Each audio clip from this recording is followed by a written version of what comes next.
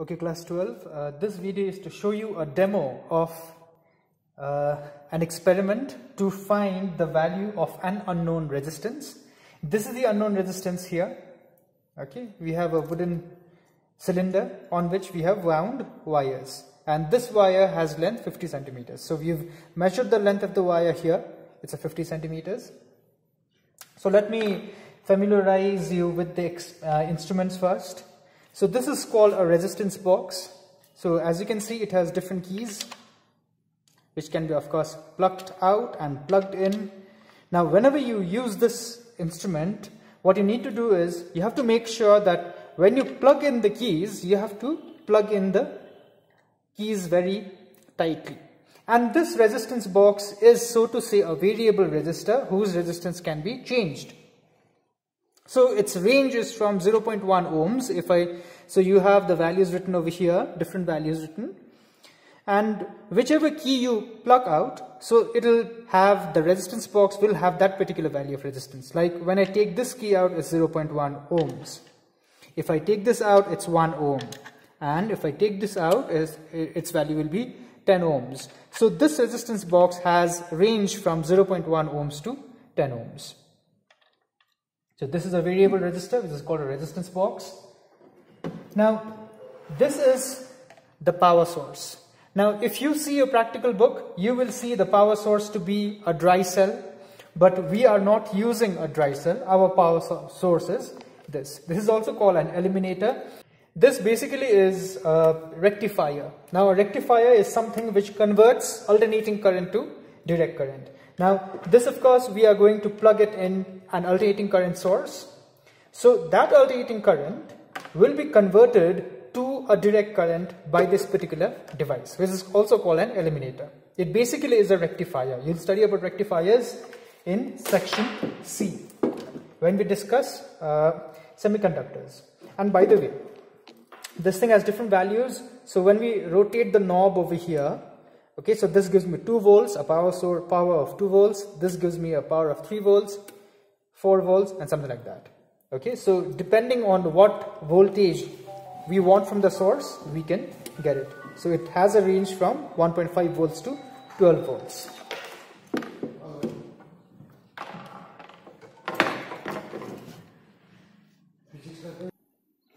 This instrument is called a galvanometer. You can see a galvo written over here.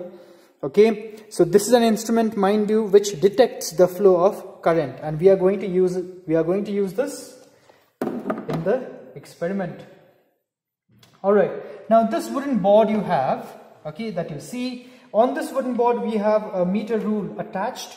Also we have, what we have is, I don't know whether it can be seen in the video or not. All right, we have a wire, a thin wire here. Okay, this wire has a length of 1 meter or 100 centimeters. So we also have a wire which is fixed to this wooden board. So these are the basic things that we need for this experiment. Oh, one more thing.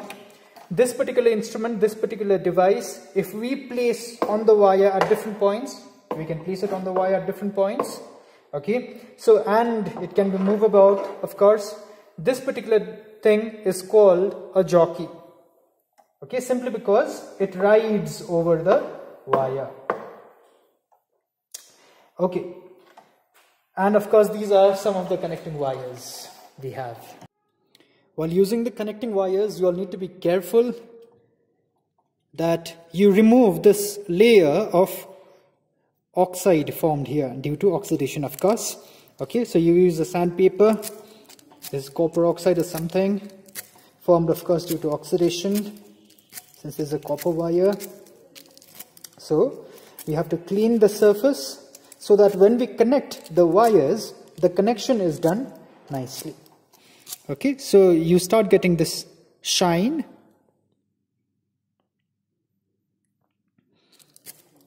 So you need to clean the surfaces of the connecting wires, and then you need to do the connection. So before we actually jump into the experiment, let us try to understand this picture. These rectangular strips are representing the metallic strips that are there on the meter bridge, as you can see. So here is where you have your resistance box connected. Let us call that P. Although it's written R, S, P, Q over here in the book, let us call this our resistance P. Following this picture, of course. Okay, so P, Q, R is following this order itself. So this resistance box therefore will act as our P. There are these junctions, of course, in the meter bridge. So here is our unknown resistance Q. And in between P and Q, we have another junction from where the galvanometer is connected, as you can see in the picture. The other end of the galvanometer is connected to the jockey. So B is your jockey, so to say. And when you place the jockey at some point, so this is the metallic wire, AC is representing the metallic wire. So when you place the jockey at any point on the metallic wire, one portion of the metallic strip will act as our resistance R, and the other end of the metallic wire will act as our resistance S. And as you can see from this picture itself, at the junction of resistors P and Q, you have one end of the cell connected, and at the other end of the cell is connected to the junction between Q and S. So these are metallic strips, which means this junction and this junction connecting resistance P and resistance R. So they are all connected. So what we have is, this is the DC source. So one end of the DC source is connected to the junction between resistance P and resistance R. You can connect it here, you can connect it here, okay? Or if you have a junction here, you can also connect here. So DC source connected here means it is connected at the junction of resistors P and R. Likewise, the other end of the DC source is connected to the junction between Q and S. So you see, this is our meter bridge, and these are the metallic strips I was talking about. So it is these metallic strips that connect these junctions, which is connected to this junction, and we have a metallic strip in between. Alright, so we have our metallic strips and we have a wire here. Okay, so our resistance box, which we are saying is our resistance P, is connected to these junctions, and it is connected to the unknown resistance. So P is connected to Q. Q is our unknown resistance here. Now in between P and Q, we should have a connection for galvanometer, which is this. So we have the galvanometer connected, as you can see, and the other end of the galvanometer goes and gets connected to the jockey, which is to be placed at different points on the wire so that we achieve the balance condition, or when there is no current flowing through the galvanometer, which is also called null point. In that case, our galvanometer should not be showing any deflection, mind you. So when we place our jockey at this point, say for example, at this point we achieve our null point, okay? So here is our jockey, say here is our null point. So this end up to here is our R, resistance R, and the other end of the wire up to this point, of course, will be acting as our S. So in between the resistors P and R, we should have one end of the battery connected. So I can connect one end of the battery over here also, over here also. Okay, I will rather connect it here. I'll show you that. So the one end of power source will be connected to this point. And since this is our resistance Q, and this end of the wire is our S, so in between Q and S, the other end of the power source should be connected. So I can connect it here, I can also connect it here. I'll rather connect it here. So this is our power source. I have set it at 2 volts, as you can see, and one end of it is connected to this junction here between our resistors P and R here, and the other end of the power source is connected to this junction between our unknown resistance Q and this junction, or the resistance S, so to say. Now before we again actually start working with the instruments, let me help you with this small theory part here. Now we are seeing R and S are two different parts of the same wire, mounted of course on the meter bridge. Now for any resistance R, we know it is given by resistance R is equal to rho L by A, where rho is something called the specific resistance of the resistor, L is its length, and A its cross-sectional area. Now since R and S are two different parts of the same wire, so therefore the resistance of S is equal to rho into its length, which is 100 centimeters, minus L upon A. Since R and S are part of the same wire, so they will have the same specific resistance rho. They will have the same cross-sectional area A. Now if R is L, then the length of S has to be equal to 100 centimeters minus L, because R plus S, that is the total length of the wire, is 100 centimeters. Therefore, if one has length L, the other has to have length 100 centimeters minus L. Therefore, dividing R by S, we get this much. You can check the mathematics and we get R by S is equal to L divided by 100 minus L. Now, from the Wheatstone bridge principle, we know P by Q is equal to R by S. Now, since R by S itself is equal to this much, so therefore P by Q is equal to L divided by 100 minus L. And from here, therefore, we get the unknown resistance Q to be equal to P into 100 minus L divided by L. Now the value of P is known because whatever value of or whatever key we plug out from the resistance box, that will be the value of the resistance box, or that is the value of P. Now we can measure L from the meter rule that is fixed on the meter bridge itself, so thereby we can know 100 minus L also. And from this equation, therefore, we can find the value of the unknown resistance Q.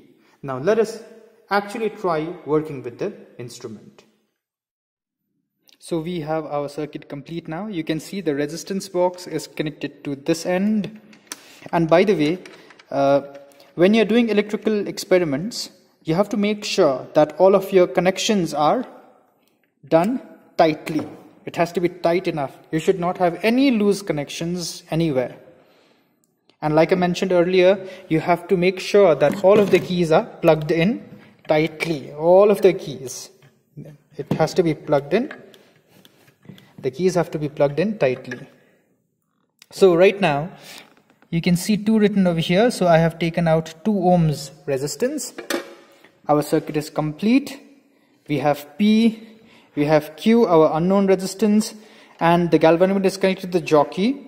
So let me show you by passing the current. So I have turned on the current. And do make sure whenever you are not using the power source, make sure you turn it off immediately if you're not using it. Alright, so when I place the jockey, you will see deflection on the galvanometer. So let me show you here. So if I place the jockey at one of the ends, okay, I'm going to place it there. You see there, the needle of the galvanometer. It's deflecting towards our left hand side, as you can see. Let me show you one more time. There. Okay. Now when I place the jockey at the other end now, opposite end, you see where it deflects. You see it deflects towards the right hand side. So when we place our jockey on the 2 ends, on this side it deflects on the left side, as you can see there also. Let me show you a close-up of it there. And when I place again on the right side. So this tells me, this is to check whether your circuit is correct or not. So this tells me that my circuit is correct. Sometimes what happens is, on placing the jockey at 2 ends, at opposite ends, it shows, the galvanometer shows deflection on one end itself. So this tells us that there is something wrong with the circuit. Alright, so whenever you place the jockey on the 2 ends of the wire, it has to show deflection at the opposite ends. So these deflections on 2 sides of the galvanometer, when we place the jockey on 2 ends of the wire, tells me that there is a point somewhere where the galvanometer will show no deflection. So I have to find that no deflection point. So it's deflecting towards the right. It's deflecting towards the left here. Okay, so which means I have to find a point where there is no deflection. So I have to look for that point.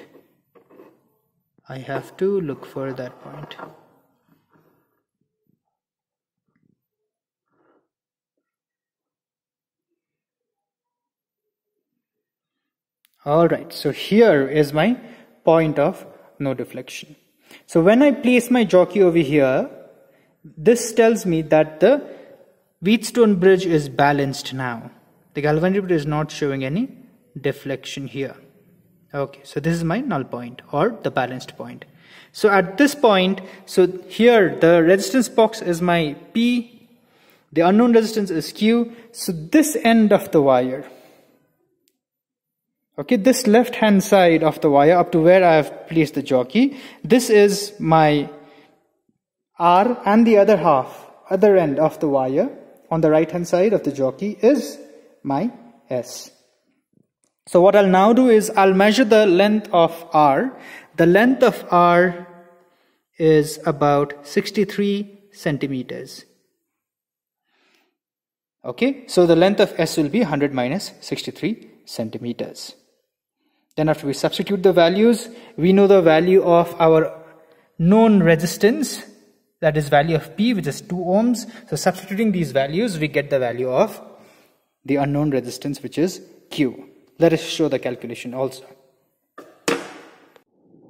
Therefore, we see that the value of P is 2 ohms, length of R is 63 centimeters, length of S is 37 centimeters, and thereby the value of Q after calculation we find it to be 1.17 ohms. Now, for the other observation, what you will do is you will change the value of P. You will make it 3 ohms or 4 ohms, that is of your desired value. Now for every different value of P, you will obviously get the null point at different points. That is, the value of the length of R is going to change, and thereby the length of S will change, and you will again calculate the value of Q. Now what you will do is, for about 5 observations that way, you will get different values of Q, which should be actually similar to this, and you will then take the average of the values of Q. So that will give us the value of the unknown resistance Q, and hence our experiment will be complete, which is to find the value of the unknown resistance using Wheatstone bridge principle.